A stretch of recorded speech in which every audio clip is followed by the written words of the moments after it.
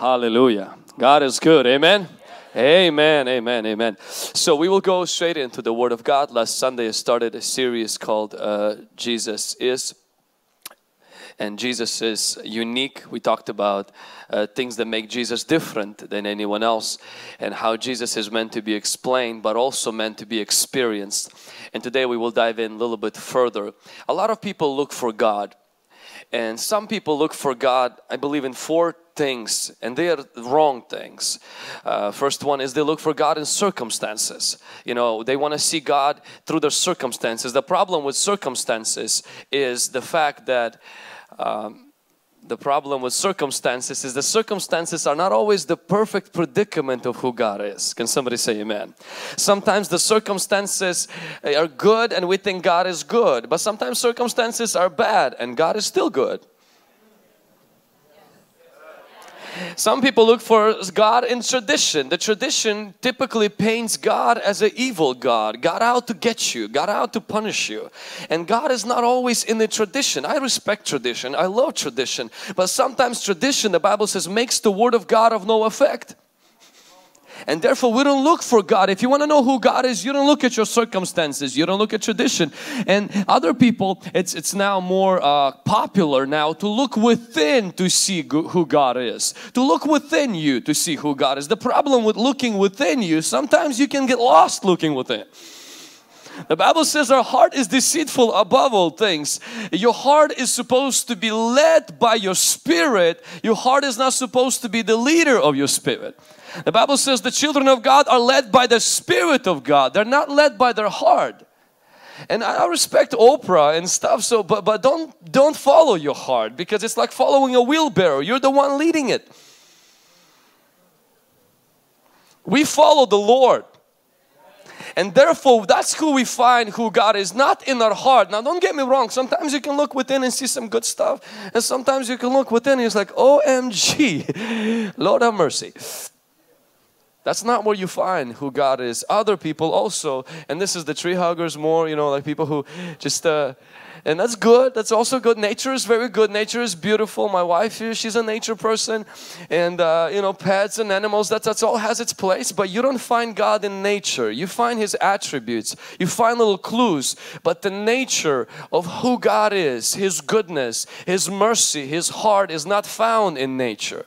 If you think you find definition of God in nature, you haven't been through a hurricane. Your house hasn't been flooded.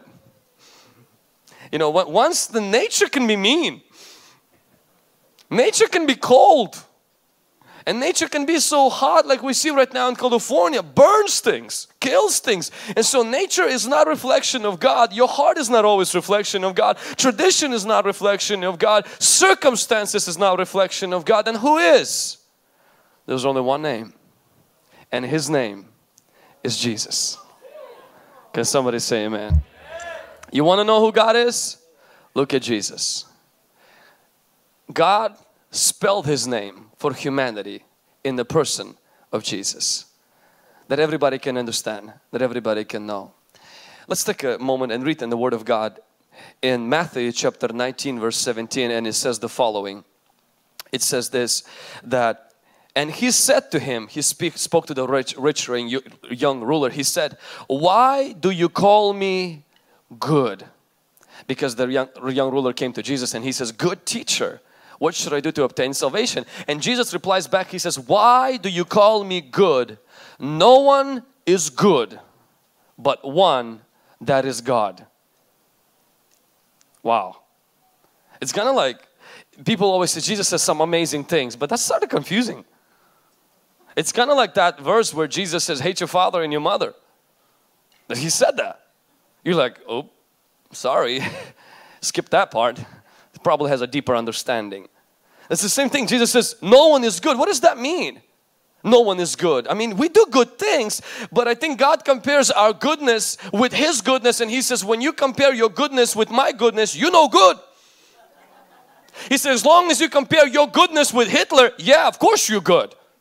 And that's why God is saying same thing about hate your father and your mother. It doesn't mean hate your father and your mother. He says compare your love for me and your devotion to me, and then compare your love toward your family. He says it actually almost looks like hate. It's not the hating He's focused on, it's the contrast in our devotion to Him that He's focusing on. Are we on the same page? And so I want to just share with you a little bit about the divinity of Jesus, meaning that Jesus is God. The first thing, if you're taking notes, write this down, is Jesus is fully human. And what makes Him fully human is, we see this, is He was born. We see that He was growing. We see that Jesus was tired and thirsty. Jesus had human emotions. Jesus physically died, and He also had a human body after His resurrection. And this is where the confusing part happens with a lot of young people, because Jesus is fully God and Jesus is fully human. He started His ministry being hungry, yet He's the bread of life. He ended His ministry being thirsty, yet He's the living water. He was tired and falling asleep, yet He's at rest. Jesus wept, yet He's the one that wipes our tears away. Jesus was sold for 30 pieces of silver, yet He is the one that redeems us and buys us to Himself. Jesus died, yet with His death defeated every power of death. See, that is the divinity and the humanity. Jesus being fully God and Jesus being fully man. And you may say, but Vlad, I don't understand that, and therefore I reject it. I still don't understand how a brown cow can eat green grass and produce white milk. But I drink milk. Sometimes understanding can be put to the side. You know, just because you can't fit an ocean into a cup, it doesn't mean you shouldn't drink from the ocean. Sometimes we feel like, if I can't fit God into my mind, into my box that said I don't want to receive Him. Actually, if you could explain God and fit Him, He wouldn't be worthy of worship. I thank God that I can't fully comprehend everything. It makes Him fascinating. It makes Him intriguing. It makes Him worthy of worship, because I know He is bigger than this little peanut-sized brain that I got in my head. That's why He's an amazing God. He's a great God and worthy to be praised.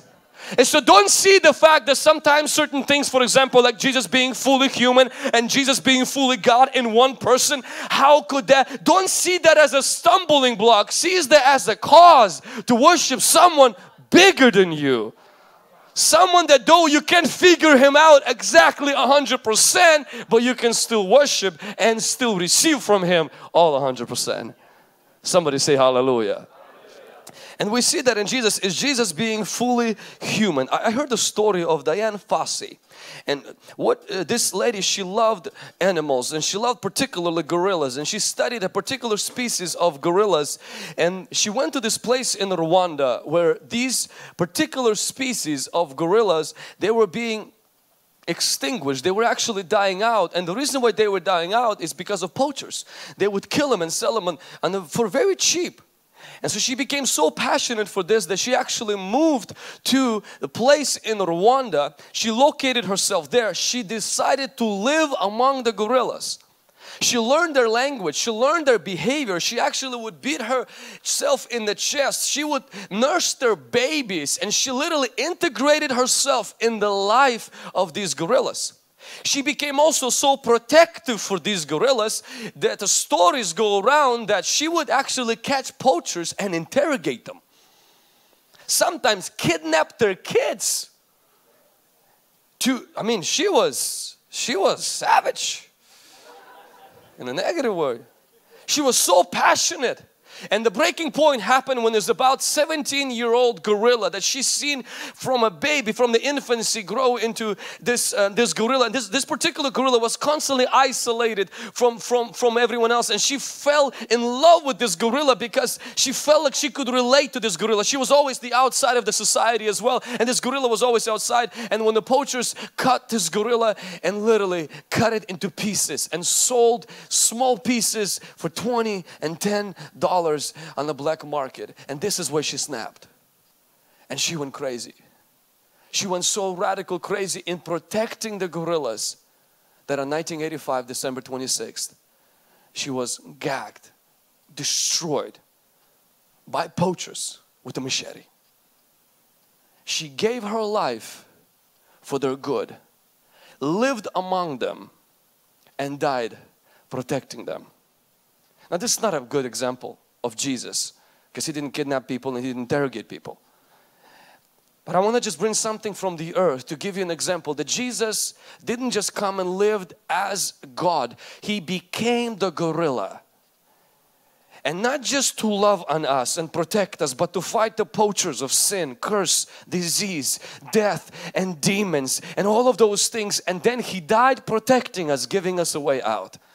Jesus was fully human. What does that mean to us? That Jesus was fully human. It means one thing. Jesus can relate.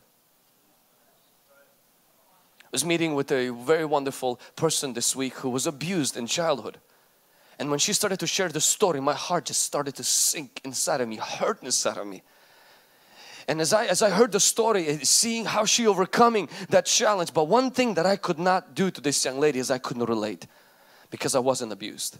And I told her, I said, there's somebody in our church who ministers to people like you and they can relate. I can give you the advice from the book. I can give you advice from the seminar, but I can't give you advice because I went through it. Jesus doesn't give you advice from the book. He gives you advice from experience. And the Bible says He was in all ways tempted like us except sin. It means Jesus went through exactly the same thing you went through. The only difference between Jesus, He actually didn't sin. So He did it the right way. Knowing that Jesus was fully human gives me a sense that when I come to God and I say, God, I'm discouraged. Jesus says, I know how you feel. When I come to God and say, God, I don't have a father. Jesus says, I know how you felt, because history says that Jesus did not have a biological father. He died at the early age. When you come and say, I've been backstabbed by friends, Jesus says, I know how that feels. That hurts. When you come and say, Jesus, I am in physical pain, Jesus says, I know how that feels, because 39 lashes hit my body. I know how it is to be in physical pain. If you're coming to Jesus and you say, Jesus, I am struggling financially, and Jesus will tell you, I know how that feels. I had to borrow a womb and borrow a tomb. I've been where you are. But what makes Jesus amazing is not just only He can relate to us, but He can actually do something about it. Because a lot of people can relate with you, but a lot of those people, the only thing they can do is pat you on the back and say, I'm sorry. But Jesus can weep at the tomb of Lazarus, and after done relating, He says, let's remove the stone and raise the dead. The humanity and the divinity of Jesus. Come on, somebody. Number two, Jesus is the second person of the Trinity. So now we're talking a little bit more about Jesus, God. Jesus being divine. Jesus is the second person of Trinity. So not only Jesus being fully man and fully God, for many people this boggles their mind, and a lot of religions, they actually don't accept that fact. And this is what they struggle with Christianity for this reason, especially people in Islam and people in other religions. This is the part that's breaking for them, that they have a hard time comprehending that. And this makes it even more complicated. The Trinity. The word Trinity doesn't exist in the Bible. It just simply, what we mean as Christians is that it's one God in three persons. And the Bible says the attributes we see of God's nature, we see little clues, as I said, in the nature. Though we don't see God's full character in the nature, because nature can be crazy, but we also can see certain things in the nature. And I want you to see in the nature how God left little clues there and there to tell us that He is a triune God. For example, time has present, past and future. Matter, it has solid, liquid and gas. Space has height, length and width. Light has source, illumination and energy. Water has, H2O. Atoms, neutrons, protons and electrons. Fire has fuel, oxygen and heat. I want you to see that things that God created on the earth, He already created them where it's 1 and 3, 1 and 3, 1 and 3, 1 and 3. Why did He do that? Because that's the way He is. And He left clues there so that even if you don't understand something, there's so much evidence around you that you will say, you know what, I don't understand that, but I know that about time, I know that about matter, space, light, water, atoms and fire, even you, soul, body and spirit, but you're just one being. And so God leaves those things all around. We see, for example, Trinity in creation, where God the Father, He speaks and says, let there be light. And Jesus was the Word and Jesus was that light, but the Spirit was hovering. We see also Trinity in the Gospels, where Jesus is coming down into water and the Spirit is coming on Him. Actually, Jesus is coming out of the water, Spirit comes on Him, and we see the Father speaks. We see a Trinity at work. We see Jesus tells His disciples, go and preach the gospel and baptize people in the name of the Father, Son and the Holy Spirit. Now maybe you didn't realize, but it doesn't say in the names of the Father, Son and the Holy Spirit. In the name. So that's, you may say, well, that's not proper English. But it's proper theology. One God in three persons, in the name of the Father, Son and the Holy Spirit. We see Apostle Paul, he also says, he says, make sure that you guys, strive to understand the grace of Jesus, the love of the Father and the fellowship of the Holy Spirit. And so we see the Trinity all through the Bible, and Jesus being a second person of the Trinity. We actually sell these. This is not the best example, but it helps the kids to understand, God the Father, Son and the Holy Ghost. And I heard a Catholic priest that used it, and then the Catholic Church really got mad at him because it's not a best example. Let me say that again. There is really no best example and most accurate example to show the Trinity. But this one does good. Plus, it helps you to relax. Amen. The one that connected with me is the pretzel. And so I actually got the pretzel. There's only one problem. It has two holes. This pretzel that we got today, it has two holes. So I'm not going to pull it out, not to destroy the illustration. But you can see this one. The first hole is not the second hole. The second hole is not the third hole. But what binds them together is the dough. And so we see Jesus the Son is not God the Father, and God the Father is not God the Holy Spirit, but we know that they are one in essence, but they are unique, distinct in persons. Now, when I was preparing this message, I asked myself this question: what does that mean to me? I mean, awesome, God, one God in three persons, great. Don't understand it, but super awesome. What does it mean to me? And I'm going to tell you what it means to you, because I feel like the Holy Spirit kind of revealed that to me. The Trinity is an example of how atmosphere has to be built in our family. Because in every family there's a father, mother and the child. That's what, three, but one family. And Jesus used to disciples, He says, the way I am with my Father, we are one. He says, I want you guys to be the same way amongst yourselves. God left the Trinity as an example of how marriage relationships to be done. You don't see Jesus and the Father fight against each other. You don't see the Holy Spirit and Jesus competing with each other. You don't see, you see complete unity and you see complete preference. Jesus comes on this earth, Father says, hey, this is my Son. And Jesus says, hey, it's not about me, it's about the Father. Oh, and it's about the Spirit. The Spirit says, no, it's not about me, it's about Jesus. It's like they're all competing on who's the first. And nobody can come up with who is the first. Now we know God the Father, the first face of the Trinity. We know God the Son and God the Spirit. But in reality, they're so united and they so love, these persons love each other. And they're one, and they are an example to us of how a husband should treat his wife, how kids should treat their parents, and how a family should treat the family. Your example of how the family life is supposed to be is not from your mom and your dad. Even if your mom and your dad had a great relationship, your example and your pattern is the Trinity. That's who you look to. That's why, I know the tradition teaches, a husband is the head and the woman, she's supposed to submit, and it's true. But the Bible also says submit to one another. That means we are equal in the eyes of God, and we live our life honoring each other. We live our life honoring parents. They honor their kids. The Bible says don't provoke your kids to anger. Meaning just because you pay the bills, you're not a monster. You're the mentor to their kids, not the tormentor to your kids. Because then if you torment them, they leave and they'll never talk to you. And you can blame it on them, on sin. But in reality, God created us to live in unity, and God created us to live in love and respect toward each other. And that is how it works in Trinity, and that's how it's supposed to work in our family. Not getting a lot of amens on this. Hallelujah.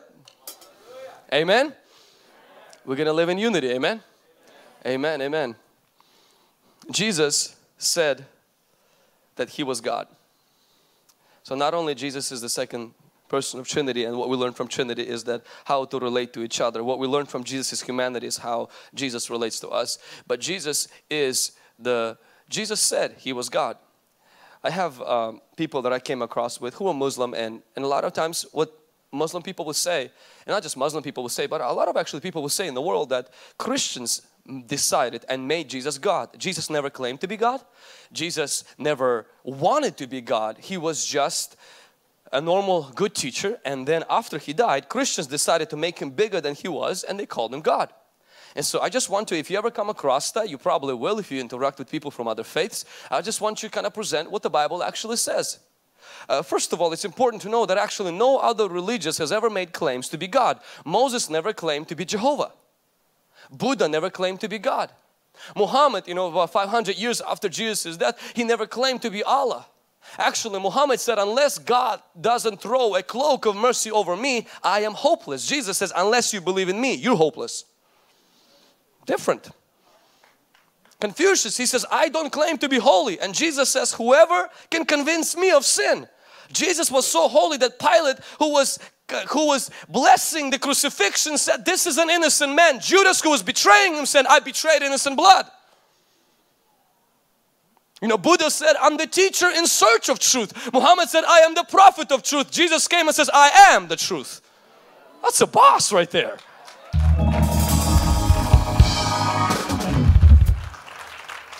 And I'm not trying to belittle or belittle other faiths, but I just want to say that actually what the Bible says, what we believe Jesus says about Himself. Jesus, it wasn't disciples of Jesus who made Jesus God. Jesus proclaimed and Jesus mentioned it. I want you to look at just a few scriptures. It says in John chapter 5 verse 18, now therefore the Jews sought all the more to kill Him. And let me tell you why. Why the Jews were trying to kill Him? Because He not only broke the Sabbath, they were really committed to the Sabbath, but also He said that God was His Father, making Himself equal with God. So we're seeing that the Pharisees were furious about Jesus because He claimed that God was His Father, making Himself equal with God. Actually, the reason they crucified Him wasn't because of His miracles, His deliverances and His charity work. It wasn't because of His sermons. It was because of blasphemy, meaning He claimed to be God. Jesus could have easily during the trial said, hey guys, you misunderstood me. I spoke in Greek, you speak Latin. I spoke in Hebrew, you didn't understand. I am not God. I'm just a servant. I'm just God's messenger. He would have never gotten crucified. Jesus claimed to be God and He died for it. Not only that, but we also see in John 8:58, it says, Jesus said to them, most assuredly I say to you, before Abraham was, I am. Now some of you who might not read the Old Testament, you must say, well, that sounds really awesome. What does that mean? It means very simple. When Moses met God, this was the secret code that Israel had with God.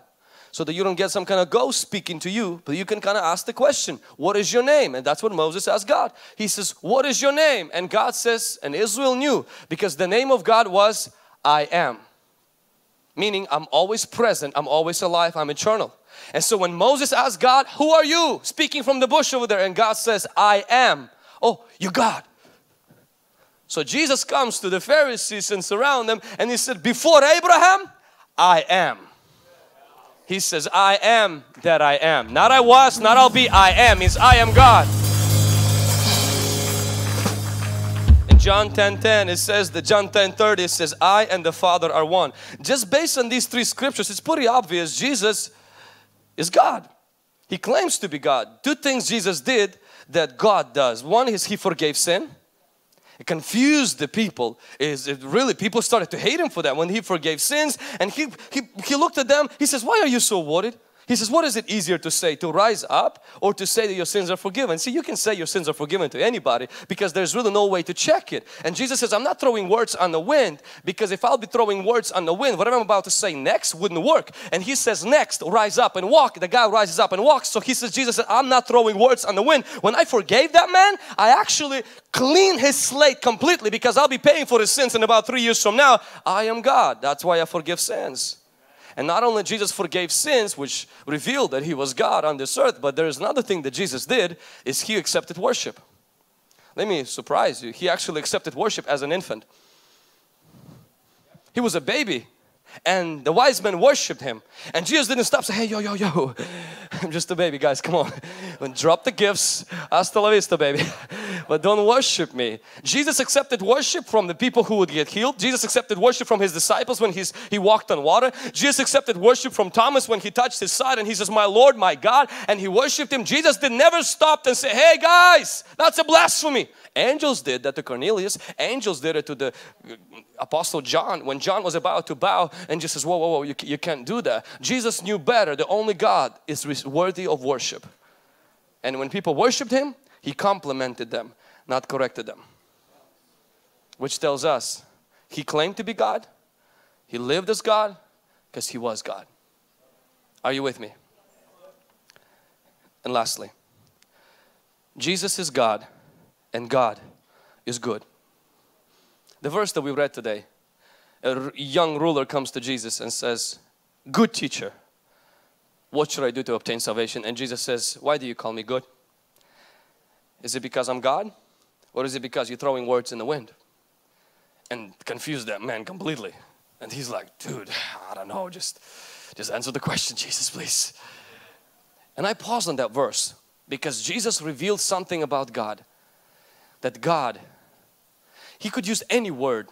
Angels worship and say holy, holy. He could have used the word holy to define the characteristic, the heart of God. But this word Jesus used to define God, He said, God, no one is, but God is good. That means compared to all the goodness in this world, let's say all the goodness in this room, all the good things you've done, all the people you've blessed, all the people I gave cars to, I gave money to, all the people you have helped on the road, all the times you've helped your child, all the times you've helped your spouse, all the times you forgave people, put all of the goodness, and there's a lot of goodness in this room, guys. Pull of that on the scale, put that on the scale, and God says, and you put me on the other side, and your goodness becomes zero in comparison to how good I am. Jesus is God and God is good. What makes God good and not us is the fact that God is good consistently.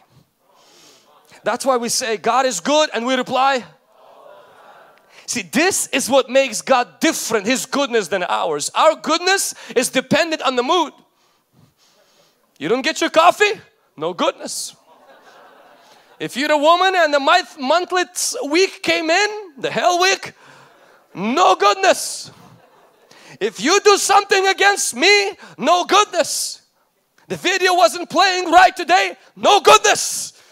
Somebody crosses your road, no goodness. And what difference about God is God says, my goodness is not dependent on the outside. My goodness is dependent on me. I am self-existent and I don't need nobody and no reason to be good. I am that I am. I am good. I am good. Hallelujah.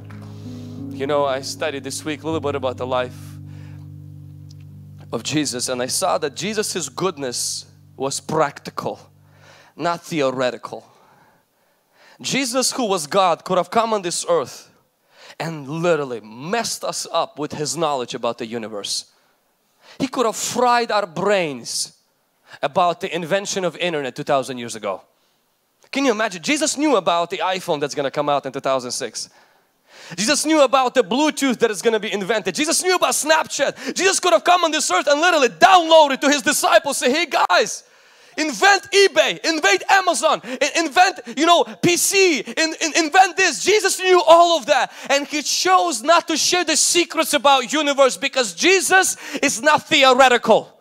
Jesus is not just a theory. Jesus is practical in His goodness. He was so simple in His goodness. He healed the sick. He raised the dead. He found money in the mouth of the fish to pay the taxes. He fed people with bread. He cleansed the lepers. He opened the eyes of the blind. He opened the ears of the deaf. This is God. God is practical. You're hurting in your marriage? God is bringing healing in your marriage. You're hurting in your body? God, who knows the the universe. God who commands angels and archangels, but He is concerned. His goodness is not reduced to a theory that's so confusing that scientists might not understand. His goodness is reduced to a simple life where God's goodness is expressed in good in your life. God is so good. He knew they'll come up with the internet. He knew they'll come up with computers. They'll come up with cars. He knew, God knew they'll come up with cars that will drive into space. They'll come up with a ship that will take us to Mars. All of that. But what humanity needs is not just an invention. I place that in them. They'll discover that what they need is the revelation that I, as a God, I am good and I am practical. The first sin was the sin when Satan came to Adam and he told Adam this: God is withholding something good. The forbidden tree holds secrets. The forbidden tree holds some mystery. God gave you everything, but the best thing about God is still hidden from you. Listen, Satan will lead us into sin by causing us to doubt God's goodness. But my Bible makes me to understand that knowing God's goodness leads me into repentance. See, when you know that God is holding something back, you will always live in sin. Because you'll think it's in a bottle that you find joy. You think it's when sleeping with your boyfriend or girlfriend, this is where you find real excitement and you explore your sexuality. You think that if you do drugs, you do this and this and that, this is where your life is there. But listen, God withholds nothing good from those who fear Him. If you want to be on the bait of Satan, I'm going to tell you how it's going to happen. God is good, and Satan will put a question mark there and say, not really. If He is good, why this happened? Why that happened? God is good? Not really. Not for you, He's not good. And Satan will take you by the bait. And if you want to overcome that, if you want to overcome sin, you have to overcome this lie that God holds nothing back from me. The reason why I lived until 24 and I lost my virginity to my wife, best decision of my life, might cost me after this. I believed when God said in His Word to live holy, He wasn't trying to steal my fun. I was crazy enough to believe He actually wanted good for me. I believed in that. The reason why I don't steal is because I believe when God says don't steal, He wants good for me. The reason why I pay my tithes, I come to church and I read His Word, I believe somewhere. Sometimes I take a risk because my feelings say, but God might hold something back. If you go to the way of Satan and sin, you will really find the goodness. But I took the risk and I'm 31 years of age and I can tell you one thing, God has been good. I have tasted and I have seen. God's commandments aren't burdensome. His yoke is easy and His burden is light. And whatever, if He asks me to stay away from something, it's probably a razor that's gonna cut my tongue and cause me to bleed to death. If God is withholding something, it's usually something that is bad for me. And I have chose to believe that God is good. In my hard time and in my good time, in sickness or in health, in defeat or in victory, God is good and I hold on to that. The moment you believe God is good, you will actually live a life of repentance, because you will know there is no need to run from Him. Satan will lie to you and say God is withholding something good. And the moment you fall into sin, this is what Satan will say. Now, God will never forgive you. He's not that good to accept you back. You messed up too much. But Satan is a liar. God is not only good to keep me away from sin, God is good that even if I fall into sin, to pick me out from the sin. And knowing that He is good leads me into repentance, out of my sin, into His kingdom. Jesus is good. When an adulterous woman was brought to Mohamed, he asked to stone her for adultery. When an adulterous woman was brought to Jesus, He protected her from stoning, because He was good. Mohamed commissioned and blessed a killing of a blind man. Jesus healed a blind man.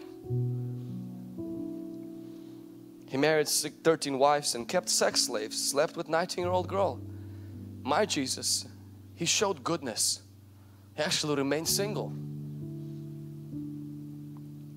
Mohamed murdered those who insulted him. Jesus was insulted and murdered by those who hated him. He allowed people to hurt him, to show that I am good even when you're not. He ordered a slave to build a pulpit from which Muhammad would preach. Jesus removed his robe and washed the feet of his disciples. All the followers of Muhammad, the Prophet Muhammad, they said that he ordered people to give their life for him. All the people who follow Jesus said he gave his life for those that follow him. I want you to see the goodness of Jesus.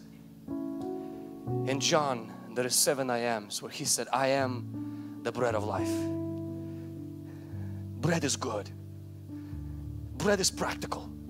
Then he says also that I am the light of the world. Light is good and light is practical. And then after that he says that I'm also the door to the green pastures. The door is practical and the door is good. Anytime you see the door, you can see a new season, you can see a new place. And then he says I'm also a good shepherd. I'm not just any kind of shepherd. He says I'm good at what I do. I take care of the sheep. I take care of my people. And then Jesus says not only that, He says I am resurrection and life. I am life and I am resurrection. This is not a theory. This is not one day. He raised people from the dead. And then Jesus says I am the way, the truth and the life. And lastly He said I am the true vine. I want you to see this about Jesus. Jesus is good and He's practically good. And I'm not talking about in the book. I'm talking about in life when He was on this earth. He did good things to reveal to us He is good. That's why I believe in healing. That's why I believe God doesn't want us to live in poverty. God doesn't want us to live in rejection. God doesn't want us to live in abuse. God doesn't want us to live. Even if you've been through divorce, if you've lost your virginity. Maybe you lived in sin. Maybe you're coming here today and you feel guilty for some things that you've done. Or maybe you've done drugs. Maybe you've sold drugs. Maybe you were abused. Or maybe you were the abuser. And you're ashamed of that. I want to tell you something. You're not coming to Moses who killed sinners. You're coming to Jesus who died for sinners. You are coming to someone who is good. And until you believe in that, your life will not change. We all know the story of Mephibosheth. I'm going to finish on this. Is the tale of two sons. The first one was Mephibosheth to 2 Samuel chapter 9, where Mephibosheth was a son of Jonathan, and Mephibosheth fell and both of his nurse dropped him, and because of that he became crippled. And David sends to Mephibosheth a message. He said, listen, I want to show you kindness. Come. And Mephibosheth was scared, because what if David is trying to kill me pretending to be good? Because see, anytime you're in Lodabar, anytime you've been dropped by people, anytime you're living in a place of no pastor, you're always suspicious. It's too good to be true. You get married and you're waiting for your spouse to leave you. You get a good breakthrough and you're waiting for a breakdown. Why? Because your life has always been bad. And there God comes to Mephibosheth through David and He says, listen, I want to be good to you. And Mephibosheth is afraid because everybody dropped him. Everybody let him down. And here is another opportunity. Somebody's going to lie to me. And Mephibosheth swallowed that fear and he says, you know what? I will take a risk and believe David doesn't have a secret agenda and he's not going to kill me. And he goes in, and that goodness from David covered the problems of Mephibosheth, and whatever it didn't cover, it changed, and Mephibosheth's life was changed. In next chapter, Hanan was also a son whose father died, and the Bible says David does exactly to Hanan what he did to Mephibosheth. He sends messenger and he says, listen, your dad passed away. I'm so sorry. I'm here to comfort you. Probably he brought him gifts. Probably he brought him some contracts, maybe some connections. Says, listen, I'm here to help you. I'm here to build your kingdom. Unlike Mephibosheth, Hanan was actually in the palace. Mephibosheth was crippled in his body, but Hanan was crippled in his mind. Because when he heard the news that David is trying to be good, like many people, he believed it was a lie. And he says, no, David is trying to attack me. He's looking for a weak spot. And what he did, he took the messengers, he shaved them, he embarrassed them, he mocked them. And thus, instead of receiving the goodness, he started a war. And yes, he was defeated, and yes, he lost. Who are you? Mephibosheth? Maybe you have a crippled situation. But there's something worse than having a crippled situation, is to have a crippled mind thinking God is always out to get you, punish you, and God is good to everyone but you. That is a crippled mind, and that can destroy your life. Not your situation, but that mindset. Or you're like Hanan, who maybe things in your life are somewhat good, but you believe that no, God doesn't help people. God only helps those who help themselves. You need to, if you want to make it, you make it happen. You don't need a Savior, because you are your own Savior.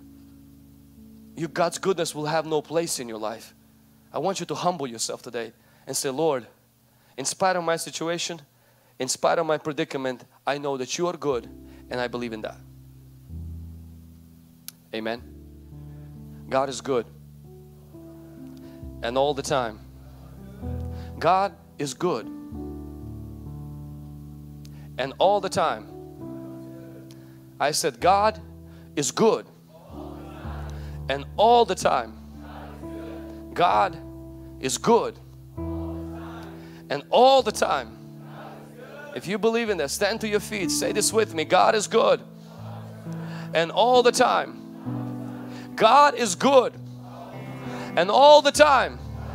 Look at your situation. I want you to say that God is good, and all the time.